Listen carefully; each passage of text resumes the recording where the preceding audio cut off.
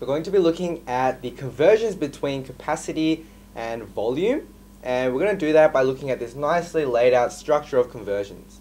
So if we briefly go through this, at the very bottom we have centimeters cubed, so that's my volume portion of this conversion. Once I have it in centimeters cubed, I know that that will be exactly 1 milliliter as well. Okay, so these conversions are very simple down here.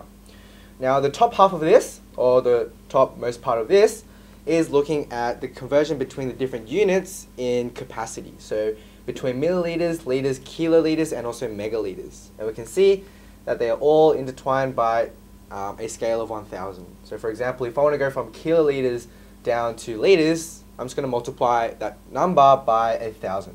Okay, it'll be 1000 liters. So that's the basis of the conversions that we're going to be looking at now.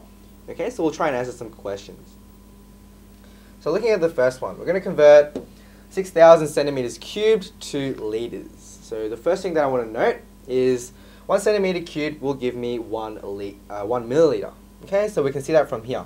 So 1 centimeter cubed is 1 milliliter. Okay, then I'm going to multiply both sides by 6,000 because that's what I want. Okay, so I have in milliliters. Okay, and I want to go to liters. So what to do is I'm going to go from milliliters up to liters. Okay, in which case I'm going to divide by 1000. So it will be 6 liters. Okay, so it was a nice easy conversion to start things off.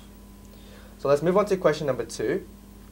We're going to convert 2.8 meters cubed to liters. So I'm going to start this question off by saying that 1 meter cubed will give me 1 kiloliter. So hopefully we recall how to do that. And from kiloliter, okay, what I'm going to do next is multiply by 2.8 on each side because that's what I want. And from kiloliter, I want to go down to liters. So I have kiloliters right now, and I'm going to go down to liters. Okay, to do that, I'm going to multiply by 1000 on the units on here. Okay, that will give me 2,800 liters. Okay, so that was the conversion for this question here. Now looking at question number 3, we're going to convert 4,600 millimeters cubed to milliliters. So what I want to do first is, instead of trying to work with millimeters cubed, I'm going to note that I can change that. I'm going to divide by both sides by 1000. Okay, I'm going to divide these units by 1000 to get centimeters cubed.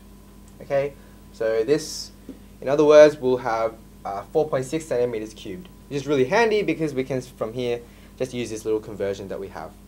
Okay, so I'm going to look at centimeters cubed, and it's going to go up to milliliters. Okay, so this will just be simply 4.6 milliliters. Okay, so that was question number 3.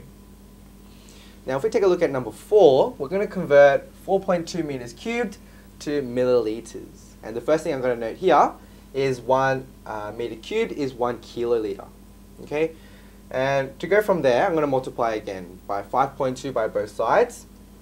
Now, so I've got this part. I want it in milliliters, but I have it in kiloliters right now. So what I'm going to do is I'm going to go from kiloliters down to liters.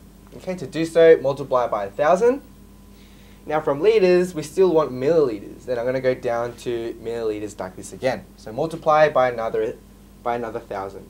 Okay, so when I convert 5.2 meters cubed to milliliters, it will be 5,200,000 milliliters. Okay, so that was nice conversions from capacity and also specifically volume as well.